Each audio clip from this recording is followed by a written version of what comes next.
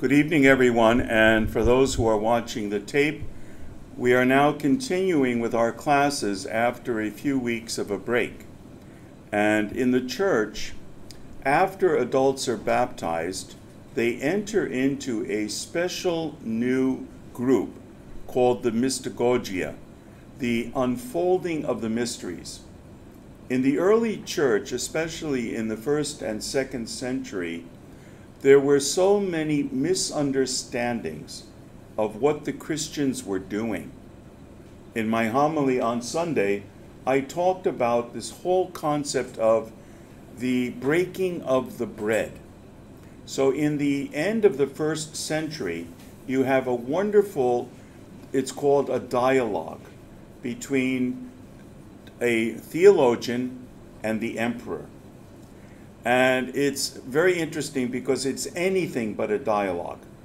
The emperor hears that the Christians are drinking the blood of Christ and eating the flesh of Christ. So he accuses them of cannibalism. And Justinian, the theologian, basically answers back, not so politely, telling him, "You're a stupid idiot."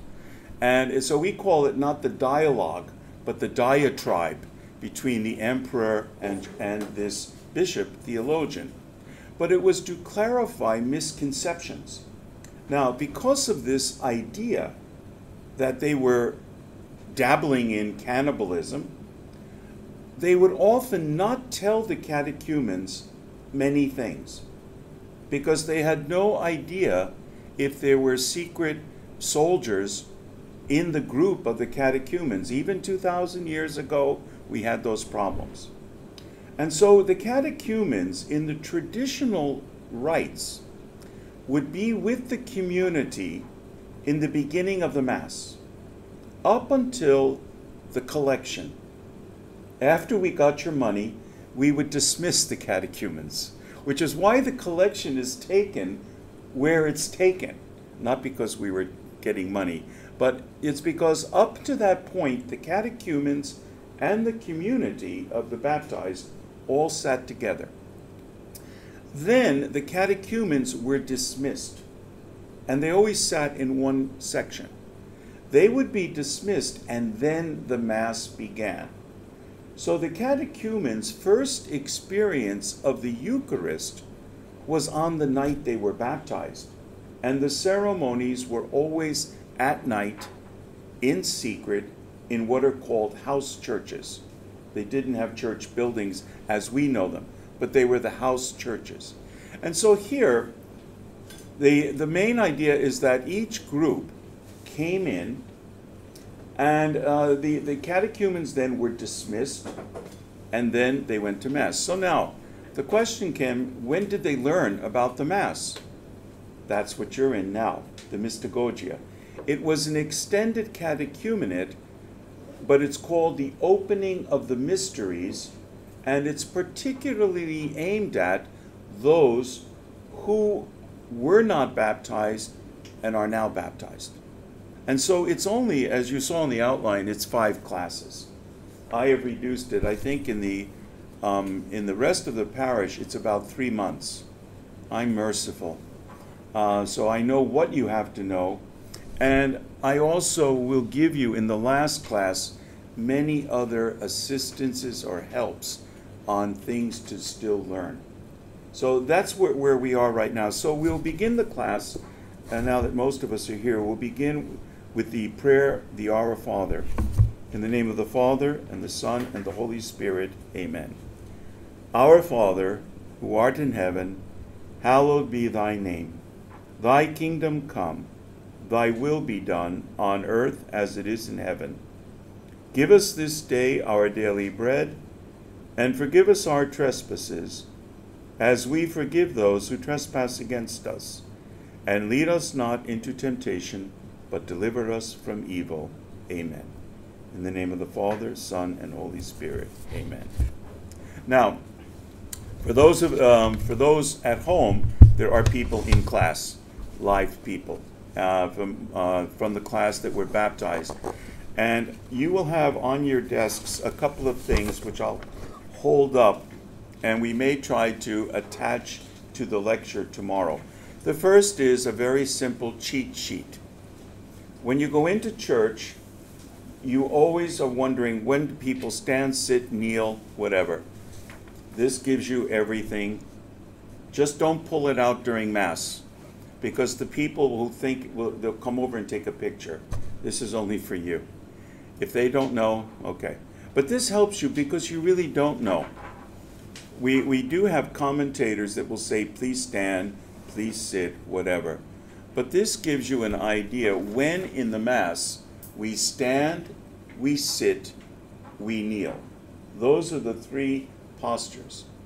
And so at the entrance, we stand.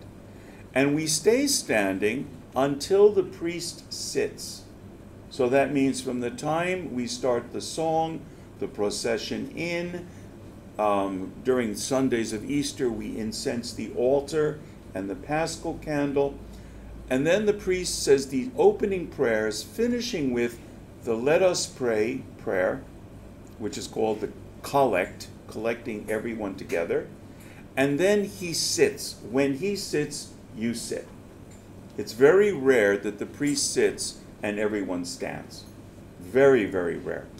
So in general, if the priest sits, you sit. Then you stand for the gospel. Why? Because the gospel is Christ speaking to us. The first readings are the Old Testament and New Testament. But out of reverence, we stand because we're being talked to through the priest by Christ himself. So that's why he greets us, the Lord be with you, and we respond, and then we have the reading of the gospel. When the priest finishes the gospel, everyone sits for the homily. It's also more comfortable to sit when you're falling asleep, which happens during the homily. I will say, please, you're going to get a special class on confession. Falling asleep during the priest's homily is not of the level of a sin. It's not. I'm not offended. No, well, maybe. Anyway, but I tell people, I said this recently to someone who came in and said, Father, I can't help it. The minute you start preaching, I fall asleep. And I'm not that, self-centered. I simply said, maybe God's telling you something. You need to sleep. And if my voice helps that for a few minutes, fine. Better still, play tapes of my homilies if you can't sleep at night. I tell that to parents. Years ago, someone told me the only time their baby sleeps well is during my Mass. So they have tapes of my voice. Other babies scream, but we now put them in the hall. After the homily, then we stand for the profession of faith and the prayer of the faithful. For the offertory and the collection at that point, we sit. Then we stand during the prayer, pray, brothers and sisters, that my sacrifice and yours, and that leads to the offertory prayer and the preface. Then at the Holy Holy, we kneel during the Eucharistic prayer at a particular point. The servers ring a bell. It is when the priest stretches his hands over the chalice in the calling down of the Holy Spirit, then we kneel.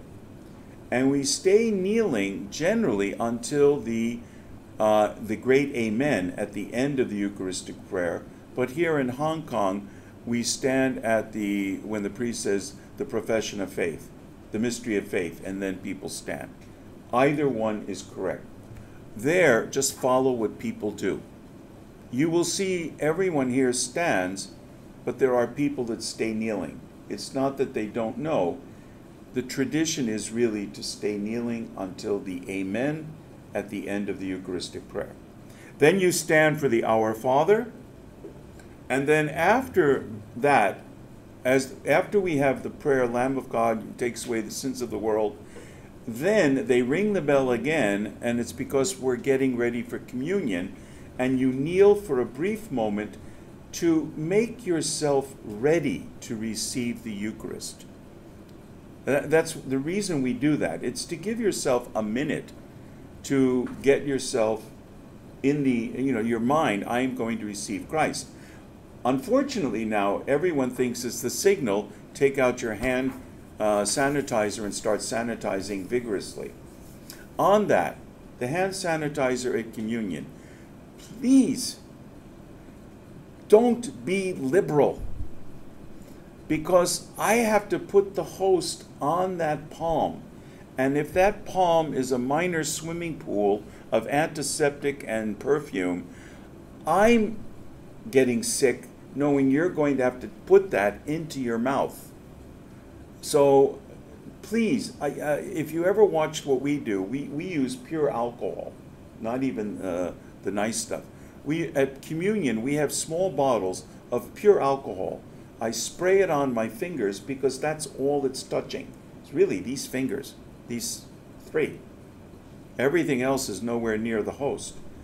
But we keep those clean. And so that prevents any problem. All you need is a little bit, a drop. And basically just on the palm, because the Eucharist will be placed in your palm, your left palm, and you take it with your right hand. Okay? Then you stay kneeling after communion and sitting to just pray in thanksgiving, and then stand for the final prayer and the dismissal. So here you have your little instruction manual for Mass. Just another little gift for getting through the catechumenate.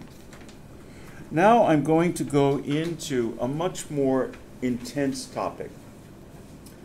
Up until the 3rd of April, you were not Catholics. And because of that, there are certain rights and privileges that you were not obliged to have. You could basically do whatever you wanted.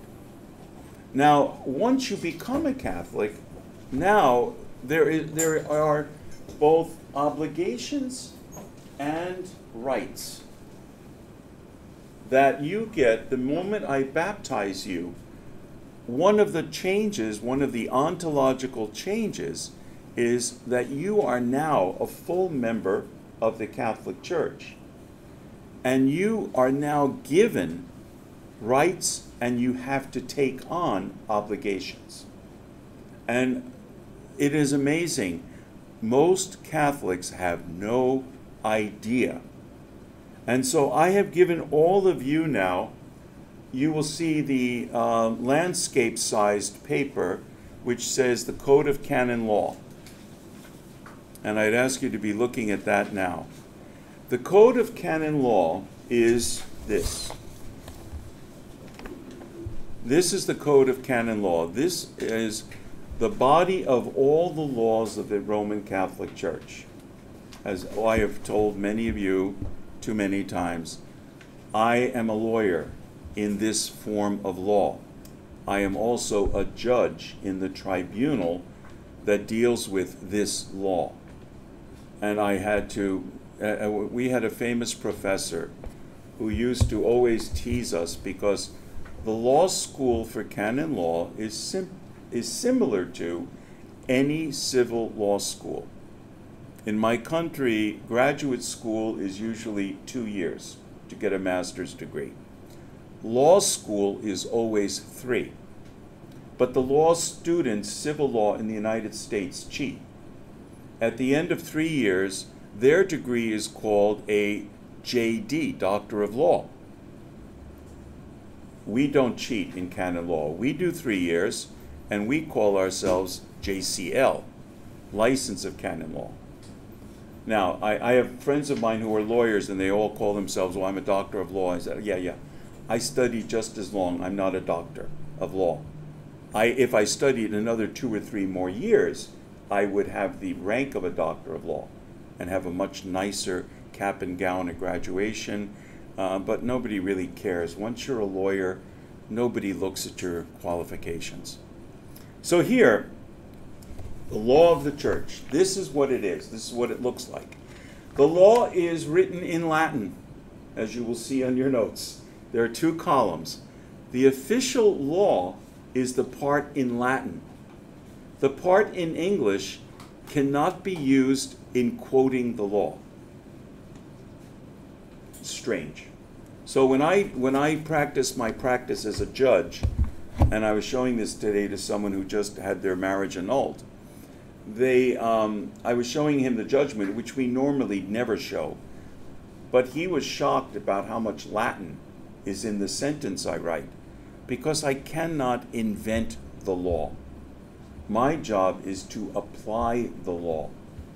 And that means I have to know, you don't have that in front of you, the marriage law, which is the dirty part of my book in the middle, very messy. And this is now outdated.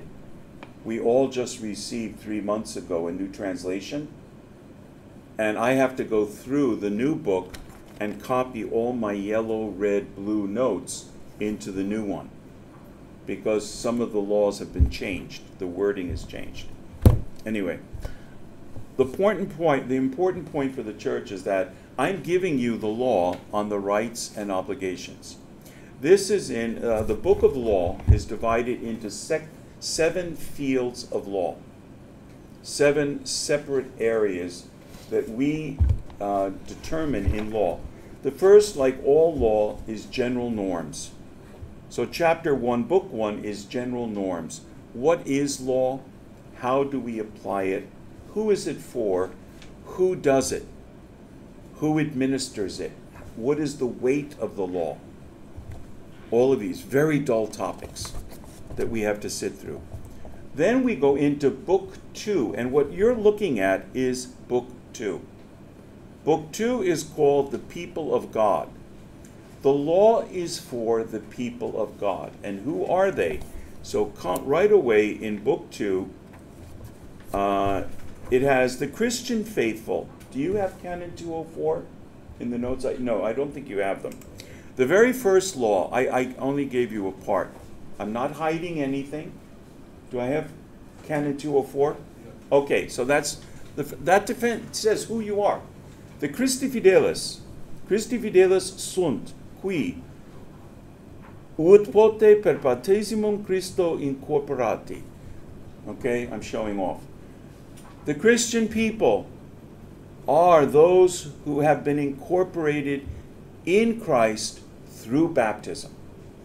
Now that's all of you now. You have been incorporated into Christ through baptism. And you are now, the last part of that, in populum Dei sunt constituit. You are now constituted part of the people of God. Before you weren't. Now you are. And so this is the first one, and the first part. So in order to become a Catholic, you must be baptized. If you are not baptized, you are not yet a Catholic. I've had this discussion many times. People misunderstand. They'll say, oh, I'm a Christian. And I will ask, well, were you baptized? And they will say, well, no, but I like Christianity. That's fine. But you're not washed. The baptism for all groups of Christians is the entry rite. Without it, you are not baptized. And so, and if I have a doubt, when I'm pouring the water, as I did for all of you, you heard, for each one, I give your name and I say, I baptize you in the name of the Father, the Son, and Holy Spirit. If I have a doubt, I whisper to myself in Latin, if you have not yet been baptized, I baptize you, because I cannot baptize a person a second time. It's not allowed. But if I have a reasonable doubt, if I'm certain the person has never been baptized, no whispering Latin. But we do it in Latin so nobody gets offended.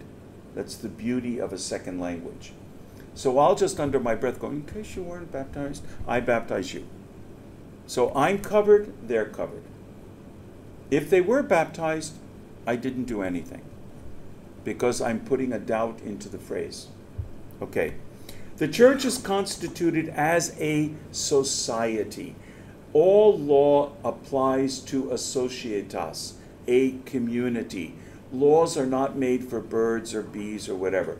Laws are made for people, and so they are for a society. And the church has constituted and organized this world as a society, and it subsists in the Catholic Church. Now, given that, the next one would be what I should have told all of you when you first started. As catechumens, what rights did you have? Pretty much none, except if you died during the catechumenate, you could be buried in a Catholic cemetery. That's about all it gives you. Because you are attached to us, because you're wanting to enter. And so the church has, it goes on Canon 206, on Part 2, subsection 2, the church has a special care for catechumens, while it invites them to lead a life of the gospel and introduces them to the celebration of sacred rites. It also grants them various prerogatives which are proper to Christians, such as Christian burial. Now we spell that out all over this book. It's up to the priest to actually know. So you have a right as a catechumen to go into the church. I can't say don't go in. You have a right to participate in different ceremonies without receiving communion, of course, or doing other things reserved to the Catholics. You can get married in a Catholic church to someone who is a Catholic. Some of you did get married here in St. Margaret's, at least 1, 2, 3, 4. You were married here too, weren't you? Yeah, 1, 2, 3, 4. Jackie, were you? No, you were married somewhere else. You're not married yet. You got married here, yes. You're the only one here, Eddie. and John in the back is a different marriage status. So what happens is this: you had the right. That's why we don't say, "Oh, you're not Catholic." No. And it's not because we want your money for the wedding. No, people think that. As long as one is a Catholic, the other can be married in the church. If we have two non-Christians, two non-Catholics, there is no marriage in the church. But that's one of the places where that exception is made. The other one comes to, as I mentioned, burial. If you die, you are a catechumen, you have a right to be buried in a Catholic cemetery. But we have to fill out all kinds of documents. If you normally die, okay, if you die as a Catholic and you want to be buried here in Hong Kong, whether it's cremation, burial in the ground, whatever, in a Catholic cemetery, of which there are 4 or 5, the biggest one, which is closed now, is St. Michael's, right behind the racetrack here. On Hong Kong Island, we also have out in Chai Wan, Holy Cross Cemetery, which has got a lot of space still. Then we have St. Raphael's over in Kowloon in Chung Chau, and then we have another cemetery in Chung Chau Island. I forget what it's called, but it's there. Now, there, when you want to, if someone in your family dies and the family are Catholic, they have to go to the parish and present 3 documents. First, a death certificate from the government. We have to know we're burying a dead person. Some of you want to put somebody down in the ground before while they're still breathing, but we have to certify they're dead. So we need the death certificate. When a relative dies, make sure you get a dozen copies. You'll need them for all kinds. The next is the one I most love. We need your Hong Kong ID with a bullet hole through your data. They punch it out when you're dead. So one of the things you do with the death certificate, not you, if it's you, it's not your relatives. They go to the registry office with your Hong Kong ID and with your death certificate, and somebody very, very carefully punches a hole through the chip. And then you have to show us that, because there you cease to exist by the Hong Kong government. You're no longer being taxed. Maybe you are, I don't know. And then the third thing we need is to prove you actually lived here. And this is becoming the impossible document, because young people do everything online. They don't get bills at home for water, gas, electricity, telephone, the normal things that are sent to your physical address. And it's as if they live under a bridge. Maybe they do, but we have a problem getting this. I buried a man who had been in a nursing home for 6 years. And there is nothing that shows where he was for the last 6 years, because he had had a massive stroke. He was unable to talk, to move. He was being cared for. And his billing, the family closed down the apartment. He was not going to go back. And then we ran into this problem. What do we do? He wasn't getting, the family were paying bills, but under a different name and a different address. So this is something, always keep something. I have very little that comes to me care of St. Margaret's. And I had to, when I was dealing with a bank here in Hong Kong, they had to come and physically take my picture, both standing at the gate with the sign that says St. Margaret's Church, in my office, and then they demanded a picture of me in my bedroom. I said, for what? I think they were just curious. But the bank demanded all of that for me to have an authorized signature, because I'm not registered at St. Margaret's. I'm registered somewhere else on Hong Kong. So, okay. Getting back to this, now we're going to go down. Everything in the church, you have rights and obligations. Rights mean the church owes you these rights, and you have a right to demand them. That's the important point. If you have a right, you have a right to demand it. But at the same time, the church imposes on you through baptism obligations. And so the rights and the obligations come together. This is the same as civil law. The civil law statutes in Hong Kong have both rights and obligations. Taxation is an obligation. It's not a right. It's an obligation imposed. Now, we don't have taxation in the church. But we do have down here. We hide it. We use nicer words. You have an obligation to assist the needs of the church. And they will specify, pay for the wine and water, pay for the candles, pay for the hosts, pay for the church air conditioning. That's everything for worship. Pay for the church's extension of charity. So offerings to help people, second collections. We have one coming up this coming Sunday. That's where that comes. And then sustaining the clergy, keeping the priests alive. Now, that's the one that causes a lot of headaches. But all we say is that's one of the obligations. There are all these other ones. You have an obligation to stay in the church, not to get baptized and then 6 weeks later you decide to go somewhere else. You have an obligation to communion, to stay within the church. And you have an obligation to fulfill the duties, your duties to the church. What are the obligations of a Catholic? 1, go to Mass every Sunday. That's an obligation. If you don't do it, it becomes something you tell the priest. Now, in the last 2 years, we have been constantly educating people. If the church is closed, it is not a sin you did not go to Mass, because you couldn't.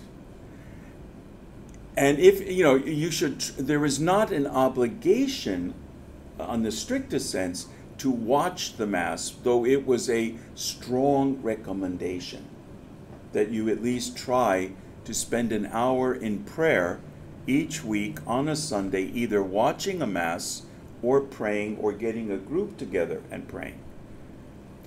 And then we also, even now you will see, if you read the Catholic papers, when we reopened the churches with only 30% allowed, what about the other 70%? And we put in it, if you cannot get into the church, go on a weekday when there is plenty of room. We have 2 masses every morning here. I don't even know what time, but I know they're in the morning. I think 7:30 and 8:15, because I usually am saying Mass at St. Paul's at Christ the King, and that's at 6:30, 6:40. But here, you can go in the morning. There are Masses all over Hong Kong, morning and evening. So people who want to go more frequently become familiar of the Mass times in different parishes. Some parishes have every evening a Mass. St. Joseph's here, Rosary Church in Kowloon, and a few others. And so people float around. You have a right to go anywhere you want. You have an obligation to go once a week. Okay? You have an obligation to go to confession once a year during the Easter period, which we define very liberally from Ash Wednesday to Pentecost. It comes out to almost 4 months. Somewhere in that period, every Catholic should go to confession. All of you were just baptized. You're not bound yet. But by next year, yeah. Now, if you go during other times, that's fine. But the obligation is literally during the Easter season. That's when people should go. You should go every month if you can. Right now, again, because of COVID, we cannot use the confessionals in the church because there is no circulation of air. And we have no way of judging who's in there, and the priest is very close to the person. So what we do is we hear confessions in the offices, keeping like this distance of me to all of you. Now, I'll get back to these obligations. Let me get to the rights. You have a right. You have a right to worship. Now, this comes up when you're living in a place where you cannot worship. But Catholics have a right to gather as a community and to worship. And so it's up to the officials of the church, the bishops and priests, together with the laity, to fight to keep this right. In some countries, when I lived in Russia, we couldn't do this for a long time. In the end, we could, but we were meeting in people's apartments, and it was quasi-illegal. You have a right to dignity. No one can enslave you in the church. So you have a right to human dignity, to your name. Going over here, you have an obligation never to harm the reputation of someone else. Now, I know this is being taped, and I'm going to go into very dangerous water now. You cannot ruin the reputation of anyone in the church, willfully destroy them. And we know from here to the computer, this is the great terminator of people's reputations. People destroy each other anonymously, generally, on the internet, writing all kinds of false or quasi-false things. It becomes a sense of a way of bullying other people. And so here, the church says, first, you have a dignity to your reputation. You have a right to your reputation, and as a Catholic, you have a right not to get involved in destroying the reputation of another person. So it's two sides of the same thing.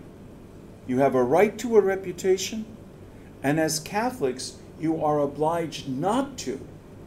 Now, that has been totally thrown out the window. We saw that here in St. Margaret's a few months ago. I'm not going to get into that, but many of the parishioners know what happened, where things went on Facebook all over the place, protests, letters, and all kinds of garbage. And it affected the entire parish community. It upset the parish community. That broke these laws. And me being a lawyer, my first reaction is the people doing it should have been punished. And there we do have a whole section, all law has crime and punishment. So we have books 6 and 7. If you do this, this is what happens. So this is going from a little verbal censure all the way to excommunication. There are certain crimes people could commit that incur what is called in legal terms latae sententiae. By the very fact that they do it, they are excommunicated. They are out of the church. Now, I confess, I was not yet a lawyer. My parish council in a parish where I was, not the council, one individual, tried to get me expelled from Russia. This is when I was a pastor. I knew who the person was. When I was arrested, actually I was arrested 3 or 4 times. I became very popular in the police station. But when I was there, I saw some documents on the desk of the lawyers questioning me that came from me. Documents I wrote in Russian to 4 people. So I knew who one of those 4 gave these to the police. The documents were nothing. There was nothing in them. But they were twisting them that I was doing something as a foreigner to Russian citizens that was bad. Whatever. Following week, after I had been rudely arrested, dragged out of my house, taken to a police station, and then put on trial, this was it was a horrible thing. At the end of it all, the following Sunday, I was in my church. And the guy who did all this walked into my church as if nothing had happened.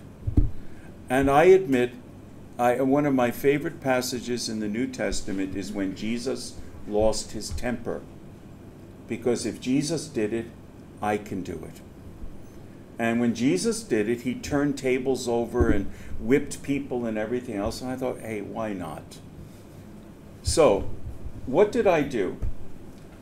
There is a famous movie of the 1960s called Becket, the story of the life and martyrdom of the bishop Thomas Becket, who was the bishop for King Henry.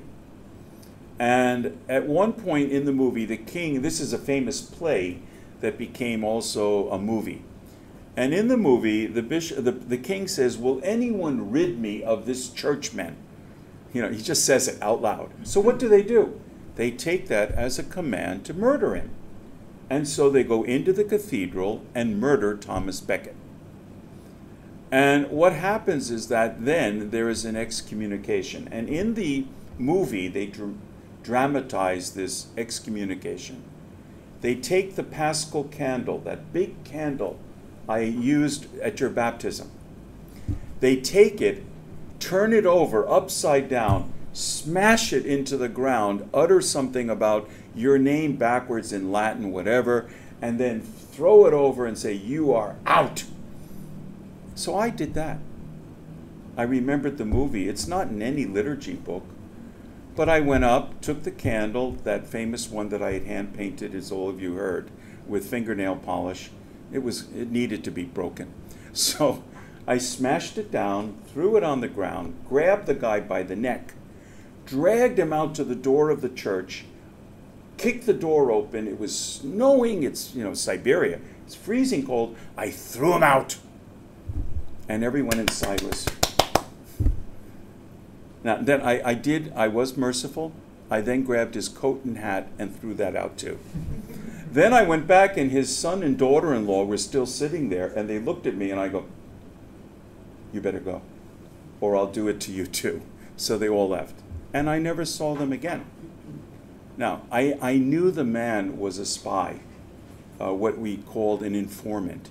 His whole role was to inform the police about me, and I got rid of him. Big deal. I didn't excommunicate him because he was not a Catholic. I can't, but that's a technical problem. It was very dramatic, and everyone in the church thought, don't mess with this guy. Now, I haven't done that here, don't worry. But here, it's because, again, this man tried to destroy me, and in destroying me, destroy the church, the community. So here, that's going back. Now, you have a right. You have a right to make known your views. I love when people say, people will come to me and say something, and I say, well, go tell the pastor. Oh, I can't do that. You have a right to. And he has an obligation to listen to you. You have a right to express your views, even when they disagree. And the pastors have an obligation to listen to you. They don't have to agree with you, and they don't have to do what you want. But there is this give and take. Is that clear? You have a right to express an opinion. You have a right to associate. You don't need my permission to form a prayer group. You don't need my permission to form a Bible study group. You can ask for our blessing or whatever. It's polite, but you don't need it.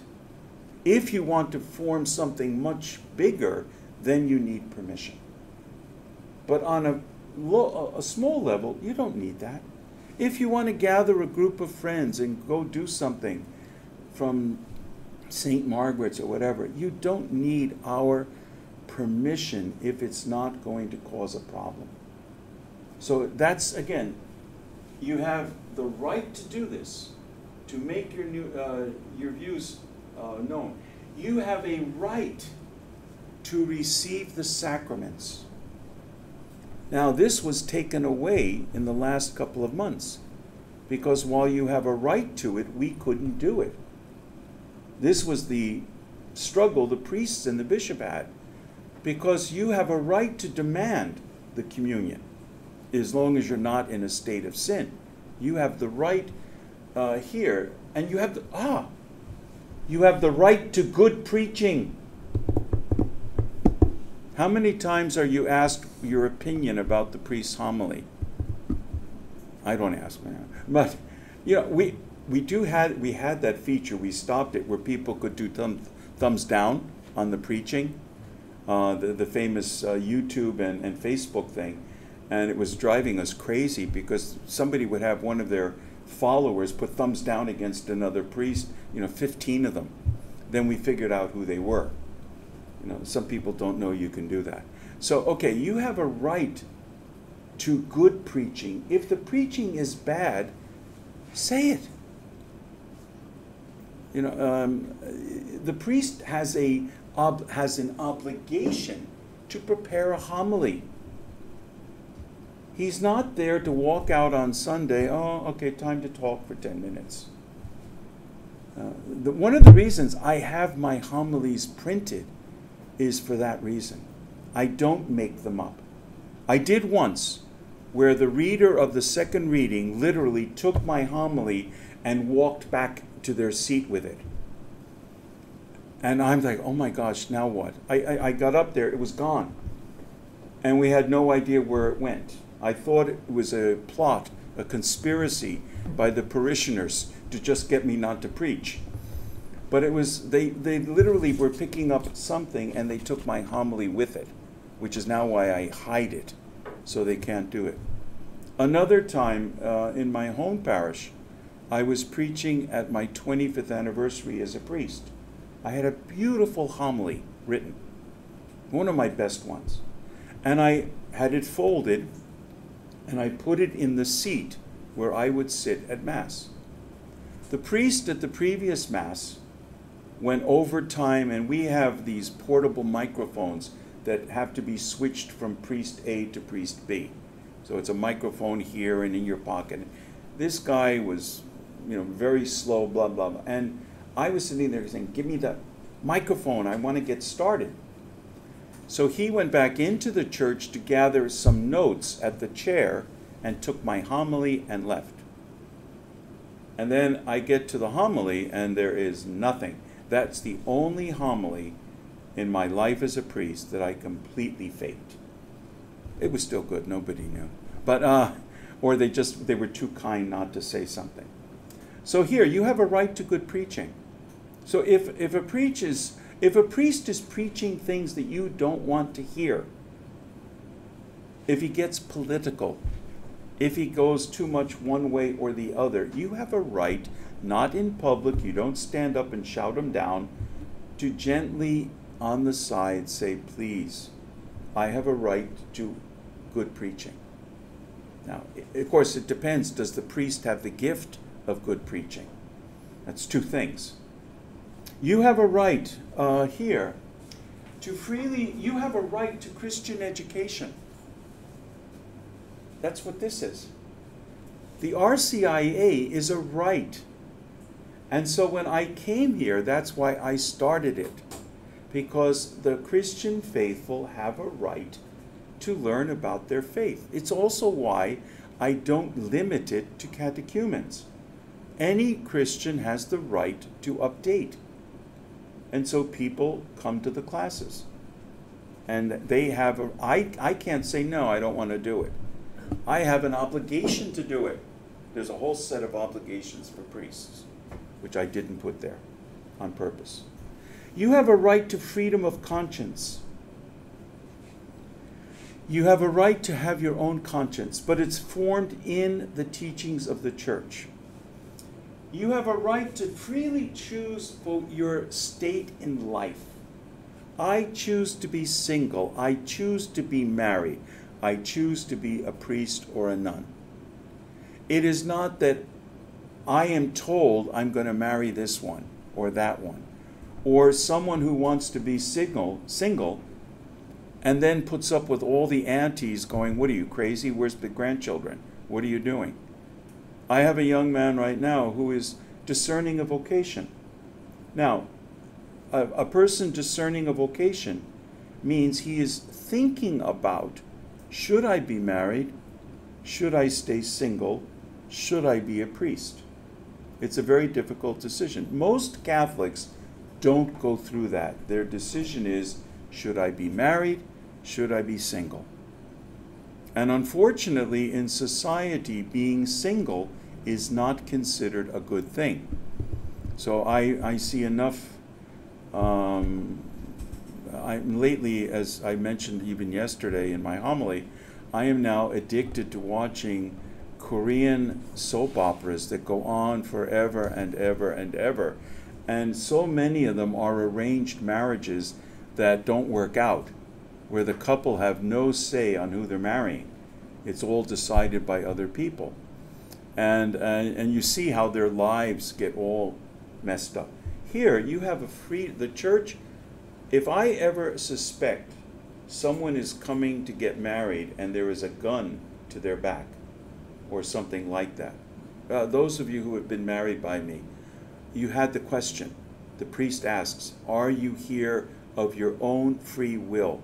And you have that one moment just before you say the vows, no, I am not here of my own free will. Then, you'll deal with the banquet and all that washed away. But here, that's the reason we ask. I recently annulled a marriage of a man who was forced to marry the woman he married. Absolutely forced, and we had witnesses. He had no intention of marrying her, but his life was put in danger. For women, in many societies, they have nothing to say with the guy there. The first time they see him is at the altar. The traditional way why the bride is veiled. It's big surprise. After you say the vows, then you unveil, and it's like, whoa, what happened? Which is why I insist the veil be open before they even start. In case he has a chance to run now. No, again, it's in the traditional customs, even in the custom here, the bride was kept covered. And the groom had no idea who it was until it was over. Then it's the big surprise. I recently had a bride who was a twin. I didn't know she was a twin. I had no idea because it's not on the questions. Her twin sister came to sign another document, and I started getting very impatient, saying, what kind of a game are you playing? I need a witness, not you. And she said, I am the witness. I said, you can't be the witness. You're the bride. And she goes, no, I'm her sister. And where? They are identical. And they had a third sister a year older. They could pass for triplets. So the day of the wedding, my big joke was I asked the bride to show me her Hong Kong ID. So I knew the right one was getting married. And now we have the big one, and I teased some of you teased you on your wedding day, because you never see the bride and groom until they're always covered. I had a wedding Saturday, Saturday, I forget what day. I never saw the groom's face. And I had never seen the bride's face. I just saw eyes for 4 months. I saw from here up. And I've had some where I'll say, are you really the person? Because we don't see anything until the day of the wedding. Then it's a big shock. So, and again, you have a right not to those kind of weddings. You have a right to be married the way you want in the church. And therefore, you have a right to a wedding. Now, here in Hong Kong, that's the headache. Yes, you have a right to a wedding. Not in St. Margaret's. There you have to get on a list and be on the first caller. All of you who did it know what it's like. To get on the list for St. Margaret's, you have to be up early in the morning with 7 or 8 people, all with the number of the office at 9 o'clock. So you get your name in there first, especially in November, December, January, February, the big months. Okay. What are the other ones? You have a right to defend yourselves. You have a right to defend, not in a fight. But it comes up again in the right of self-defense of a nation. You have the right to defend yourselves. You are not to be passive. Okay? That's something that has to be made clear. I think I'm condensing everything I've given to you in the notes, just to make it clearer for all of you. Because I separated out the obligations and the rights. You have an obligation. When you get married, all of you are Catholics. Well, all of you are married except you. So you're the only one that's going to have a problem. But all of you as Catholics, you must get married in a church in front of a priest or deacon with 2 witnesses and using the books the church demands. You are required as a baptized Catholic to get married in church. If you don't, your marriage is licit but invalid. And therefore, you have to go through a second wedding called a validation. And some of you have gone through that with me, and you know what it is. It can be big, it can be tiny, it could be in the middle of the night, it could be whatever. The idea is we are validating what was a civil marriage. We are now making it a Catholic marriage. Why? One of you is Catholic. As long as there is one Catholic or one Christian, they are bound by this rule. Now, so that is on the obligations, marriage. You have a right to have children. That's another one. A government cannot tell you no. As a Catholic, you have a right to have children. How many you have, I don't get involved. I joke about it for those of you in my marriage course. I have teased a few of you when we come to the question, the third question at the before you exchange vows. Are you willing to have children? And I occasionally throw a number because I know you can't say anything at that point. So I'll say, are you willing to have 9 children according to God's law? And you have to answer yes. And then I'll follow you because we have a tape now. So that's the bad side of videoing weddings. We have everything on tape, including the ones where the groom forgets the bride's name, or the bride forgets the groom's name, things like that.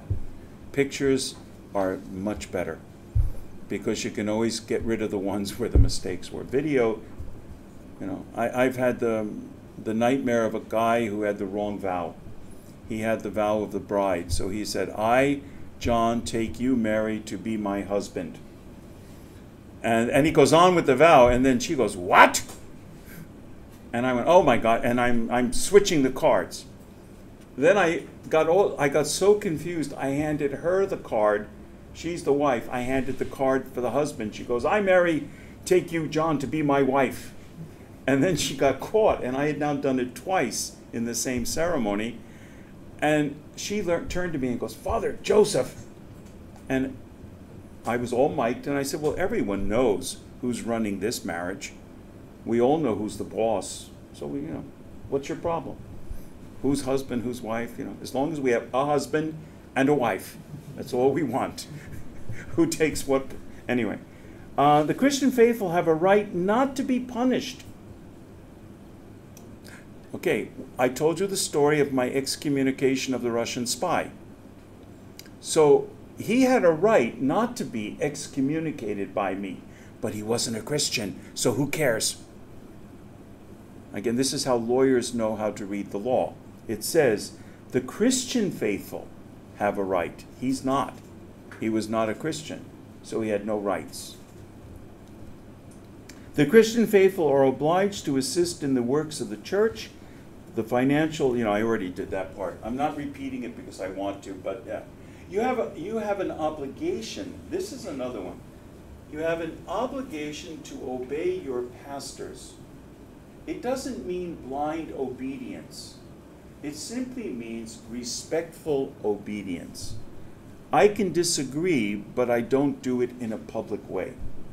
Or I might not like the guy, but I'm not going to be going out shouting him down every chance I have.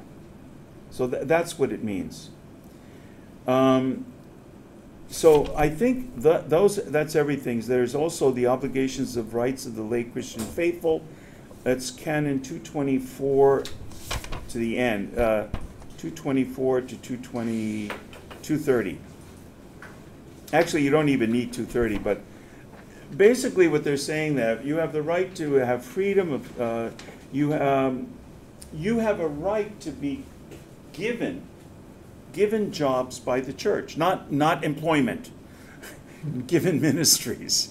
I don't want people lining up tomorrow and say, Father McCabe said we have a right to get hired. No, you have a right to be readers if you have the qualifications.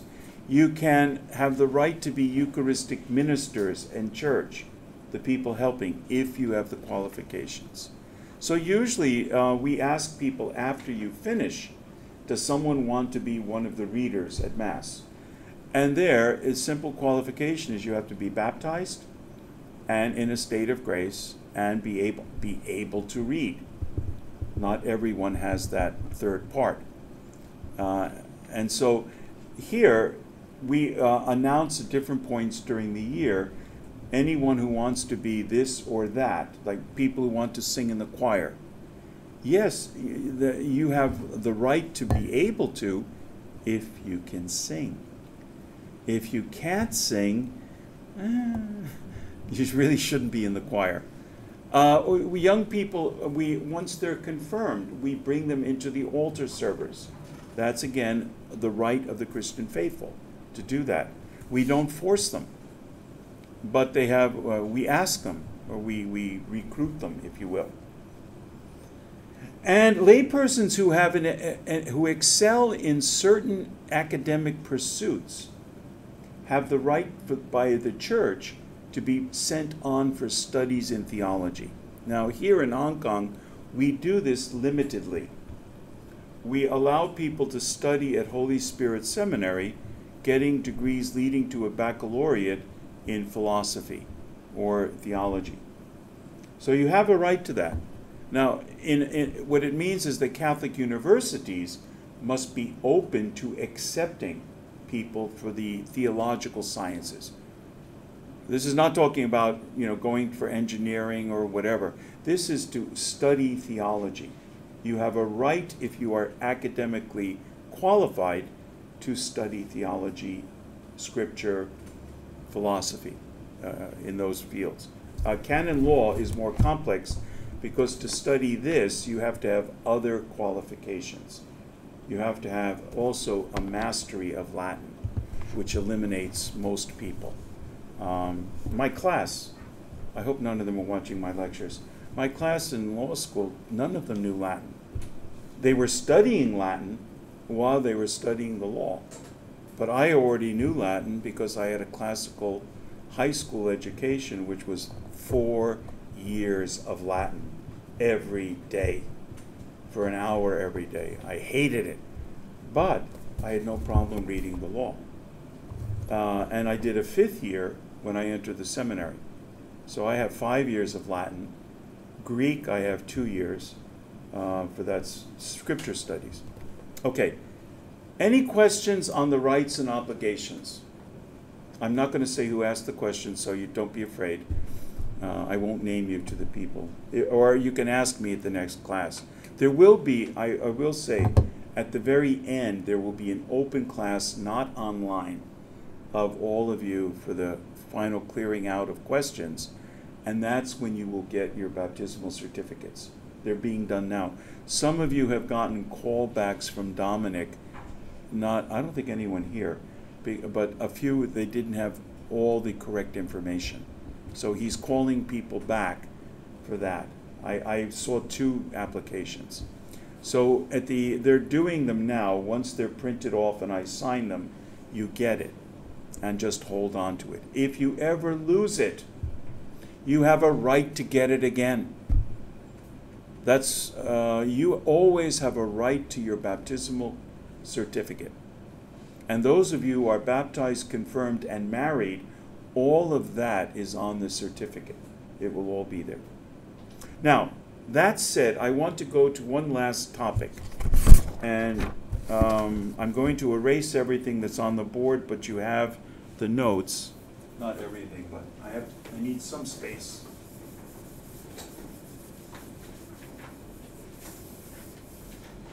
You have a 3rd sheet, the hierarchical structure of the church. What is this thing you just joined? This is what this is here for. How do you know the hierarchical structure of the church? We have this book, the Annuario Pontificio, and this has 2021. I got it last week. It's only about 90 euros. It is a weighty book. It's everything you need to know about the Catholic Church. Believe me, the only ones that have this are bishops, cardinals, and lawyers. Nobody else needs it. But in the Vatican, the big joke when I worked in the Vatican, all of us had this. Hardly anyone had a Bible. Now, we're all supposed to be working for Jesus in the church, and whenever you needed a Bible to refer to someone, you're running around. No one had one. We all had this. This was our Bible. It tells you who's in charge from first to last and where they are and all their information. That's what this is, the annual book. This book tells you what the hierarchical structure of the church is. And I have to show you, there are 2 parts. You have the structure of the church, and then you have the person involved in that structure. There are 2 different things. So, one of the first things you're going to have is what you have over here. You have the church. Over here you have the Holy See. This is the body of Christ, the church. This is the Vatican. Not the city-state, the government. Because there is a government. And there are ambassadors. And there are diplomatic relations. And there are officials in the government on different levels of the civil service. That's what I was doing. So anyway, this is something just to know. You have the church. Who heads the church? The Pope. He is the supreme head of the Catholic Church. So under here, you have the Pope. Over here, you have the Pope. Here, he is a religious head of a church. Here, he is a head of a government. Though we don't use that expression, but that's what it is. Now, under the person of the Pope, you have then all the people in this book by rank. So the first one is going to be the cardinals.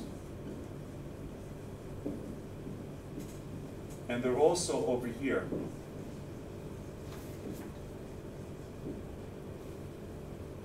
Cardinal equals hinge.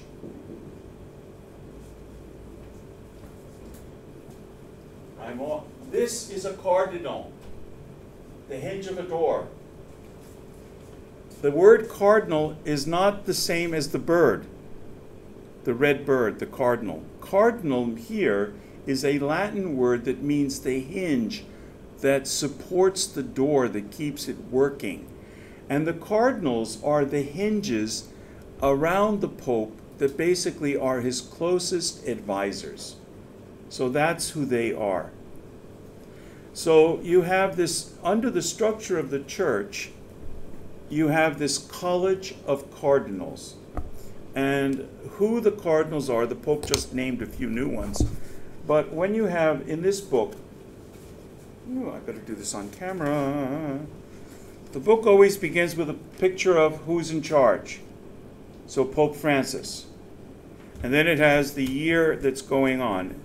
And then after that, you will have all the popes from St. Peter down to Francis, all listed.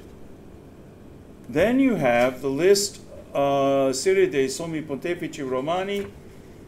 And so here, this is all the, when every pope from existence began, what years they were pope, and this is the official list. So there have been a few fake ones in there. They're not on the list. And that goes all the way up to today, to Francesco of Buenos Aires. That's his name, Francis of Buenos Aires. All the cardinals from around the 13th century lost their name. It is traditional for the popes to take a new name. It's traditional. They don't have to, but they do. And this has been going on for centuries. So their family name, who they were, the way the Italians do it is they'll always call them by their family name. So Francesco, Papa Francesco, is known as Bergoglio. That's his family name. Wojtyła was Pope John Paul II. And then you have Pope Benedict XVI, Cardinal Ratzinger, so he was known as Ratzinger. And that's all in here. What's the family name? So we know, I could go all the way back to maybe the 17th century with the family names of the popes. And they all have a coat of arms. Okay. Now after that, they also have their titles. And then, so you'll have Jorge Maria Bergoglio. That's currently the Pope. And then we'll have, where is he born? How did he get ordained? When was he made a bishop, etc., etc. They don't put down the day he did this to me in public, but that was around the same time. It was 1997. That's when I met him. My infamous 5 minutes of fame, where he came up to me and did this, and I just grabbed the finger and went, "Nice to meet you." I had no idea what he was complaining about something. But he was only an auxiliary bishop, so I was not being disrespectful. I did say to him, "Do you know who I am?" And he kind of looked at me. I said, "Why are you even talking to me? I have nothing to do with Argentina, but I happen to be in Buenos Aires." Okay. Then you have the College of Cardinals, all that listed, not important. There are 7, traditionally there were 7 cardinal bishops. Francis just upped the number to 12 for whatever reason. And then you have cardinal priests, cardinal deacons. It simply means they're all priests, they're all bishops. But they have these three ranks because of the job they have as a cardinal. A cardinal deacon has a very high prestigious job. A cardinal priest is what most of them do. They are in charge of a diocese. So Cardinal Tong and Cardinal Zen are both cardinal priests. And then you have cardinal deacons, who are the ones who only work in the Vatican government. So they are doing a service. They're not in charge of a church. And then you have, under the Vatican side, you have cardinals, and then you have this thing called a nuncio.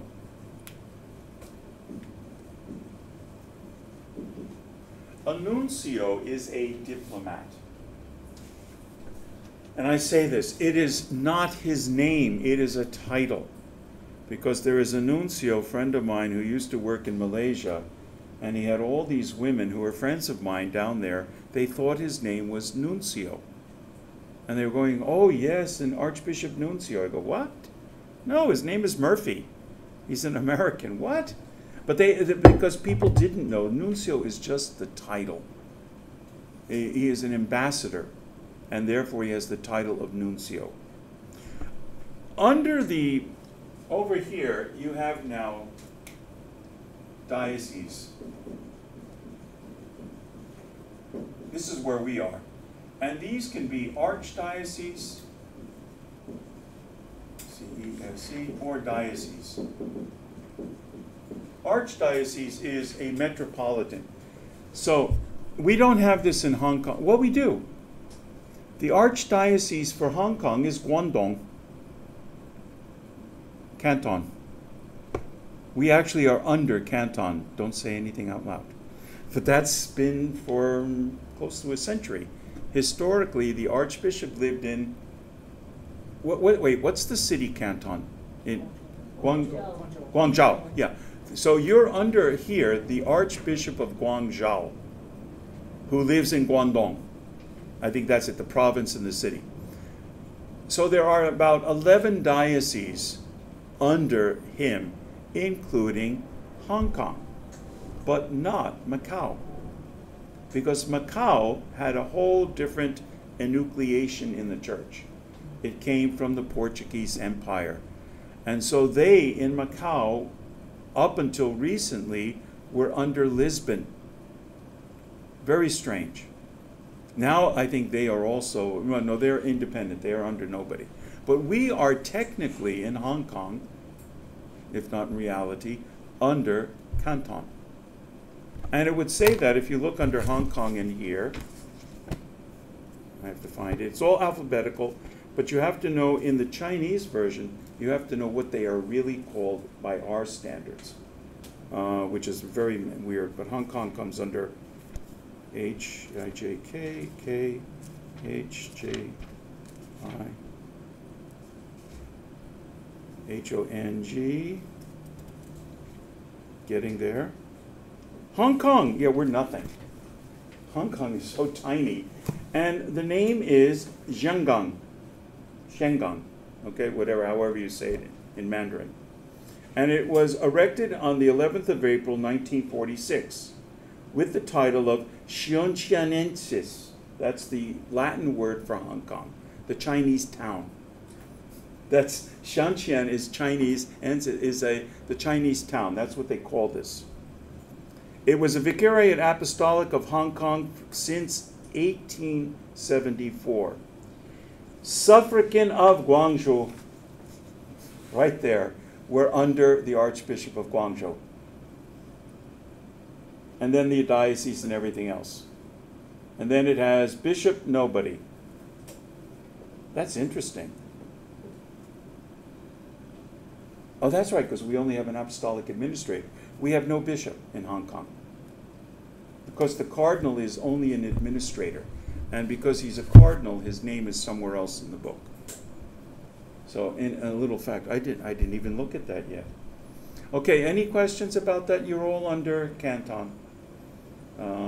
Not that, and that, what this means is that if the Archbishop of Canton decide to come here for any reason, he is in charge. Not in charge of the diocese, but he can call a meeting. Let me get to the, I'll show you where this is.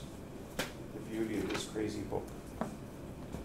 Conferences of Bishops, yes. So here in Hong Kong, we don't have a conference of bishops because Hong Kong was separated politically from China. And officially, China, C-I-N-A in this book, does not have a conference. Aha! They do. In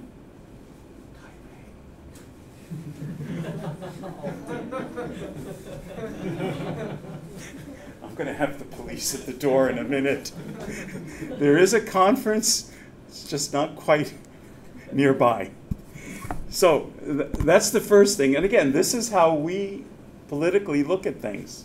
So what you have to then go to is look at where does, you go down here under Asia, there's a whole section of Asia here. And you have China Continentale, the continent of China. Okay, it's a big section, huge. Now with that, you go through what were the traditional archdioceses in China. And the first one they put down here is an independent see under nobody, Macau. That's how they settled the question with Lisbon. They basically took it out of Lisbon, and it's nothing. It lives in limbo or something. Then you have to go down, and so we're Guangzhou, Canton. And under that are, and I can't even pronounce them, Beihei, Pakoi, Jiangmen, Gongmun, which was my order, Meixian, Kaiying, also my order, Shantou, Swatao, Xuqiao, Hong Kong, and Guiyang. Because we have two names for everything, and my pronunciation of Cantonese was horrendous. But you get the idea. And so you have, those are the dioceses and archdioceses. And then you have what are called prefecture apostolics, which are not dioceses. They have a lower rank. And then you have an apostolic administration. Harbin. Why? Harbin used to be part of Russia. I'm going to get myself in a lot of trouble. There was a point where the Russians stole whole sections of China, including where I lived. Khabarovsk was China. But they claimed that the emperor signed something, he didn't know what he did. And the Russians got everything east of the, what's the name of the river that went through Khabarovsk? Not the Angara, it's the border river that divides Russia and China now. That river was both sides China. And the Russians claimed one side, and then they went and took the rest. And so Harbin, which is right up there, Harbin has the structure of a Russian Catholic diocese called an apostolic administration. Doesn't mean a thing, okay? So you now know where you fit in the church. When you go into Guangzhou, don't make a big deal saying, I belong here. Don't get yourselves in trouble. But we once, at the funeral of Bishop Michael Young, 2 years ago, there was a bishop, no one knew who he was. And all the priests were at the funeral, we're going, who is it, who is it? And someone said to me, who do you think it is? I said, I think it's the Archbishop of Guangzhou. And they went, oh! It wasn't. It was actually a bishop from Taiwan. Just as bad. But nobody knew who he was. So anyway, now, on the sheet, you'll have, on this side, it goes diocese, parish, local, and that's where we fit. We're a parish. You belong to a parish community. On the other side, on the where you have all these other positions, these are the official positions of rule. So I belong to the tribunal of the ecclesiastical diocese of Hong Kong.